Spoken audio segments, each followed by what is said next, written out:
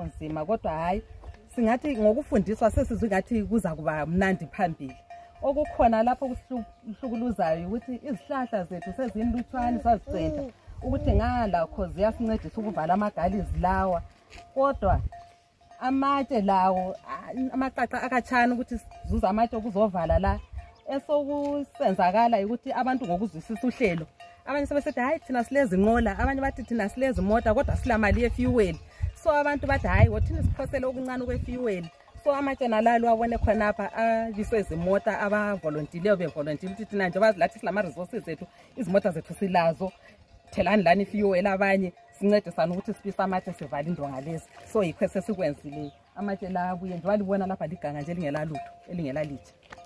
So she is explaining that in as much as these difficulties are apparent about implementing the project,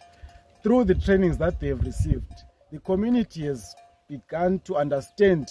what sustainable land management involves, and using the resources that they have come together to support this work. In as much as they appreciate that the trees and the land cover was actually cleared through the human-related activities. So the community has grouped together and brought resources together. For example, she is explaining that it was difficult to get money to hire vehicles as a community, but they came together and raised money so that they hired a truck